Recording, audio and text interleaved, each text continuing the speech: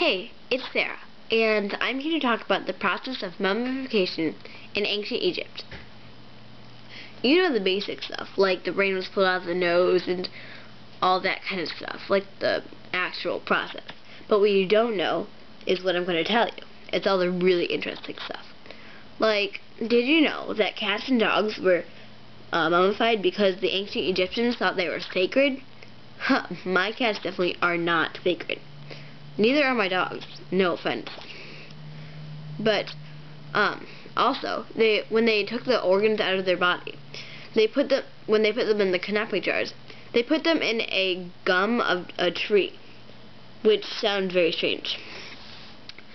And also, they washed the body in nitron for 40 days. That's a long time. When they wrapped the body, it also took 15 days. That's a long time, too. That's a long time, too. And when they put the mask on, it was always gold. Well, I think. It might have been wooden or gold. For pharaohs, it was probably always gold. When the canopic jars were placed inside the coffin, they always stood for something. The human stood for Anseti, and he protected the liver.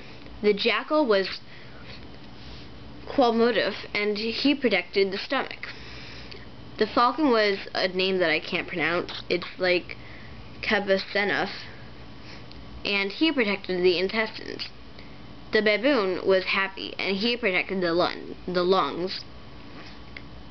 When they wrapped the mummy, it was always linen, never wool, for a reason that I don't know. And they always used a flint knife for cutting open the body.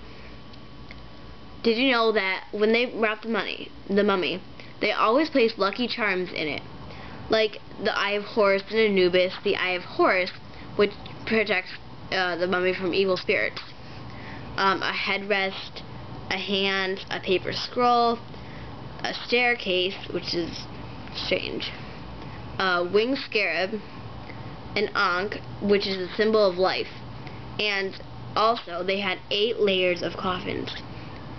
Don't you think that's a lot of coffins to be placed in?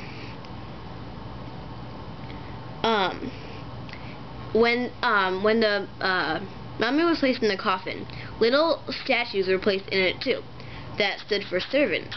So when they went into the afterlife, they would come to life and serve them like servants. They also had mummy tags, like that showed they were like on the mummy, and they showed who they were, when they were buried, when they died, all that kind of stuff. They made necklaces and bracelets out of lotus flowers, which, why would you wear lotus flowers as a necklace? Well, they did, because they were ancient Egyptians. Please don't mind the cat. That's my non-sacred cat. No offense. Thanks for watching. Bye.